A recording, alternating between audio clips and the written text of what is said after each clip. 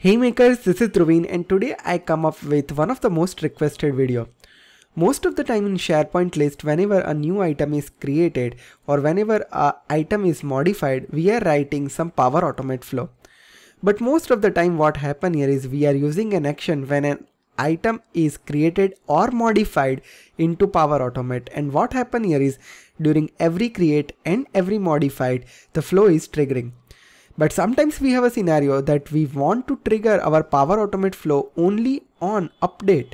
Means whenever I'm editing something into my SharePoint list item, only at that time my flow should trigger. So what can I do?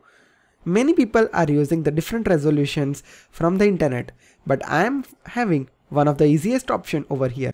So let's get started. But before that, if you haven't followed me on my Instagram and Twitter so far, please do follow me, and if you didn't subscribe my channel so far, please subscribe and press the bell notification to never miss any updates from me. So without further delay, let's get started. So most of the time what happen here is we are using this action when an item is created or modified, so it is always triggering on create and modified, both the action. But now we need this only on modified. So what we will do, there is one more action over here.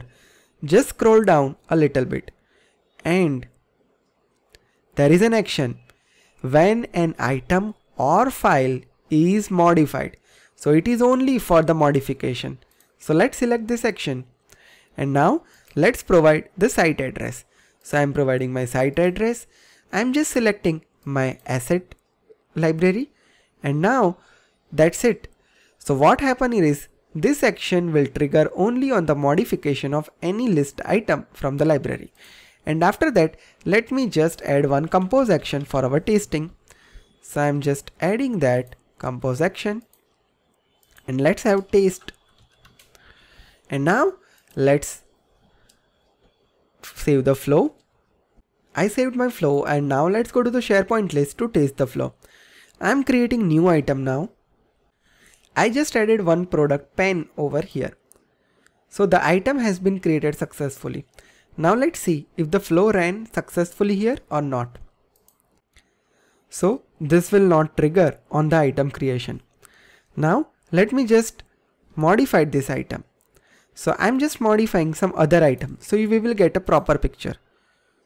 So I'm just adding the title as air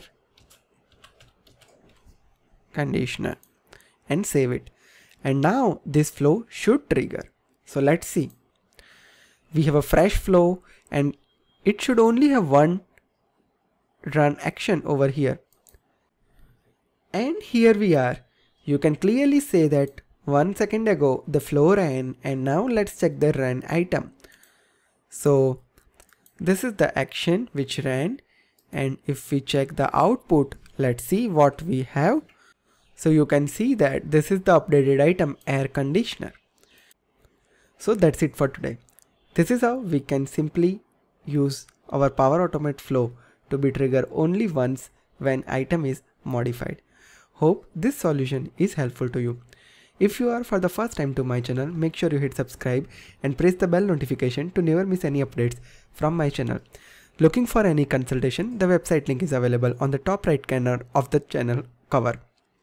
Also, don't forget to follow me on my Twitter and Instagram. With this is Dhruvin signing off. See you in the next session with some amazing content. Till then, have a great day. Goodbye.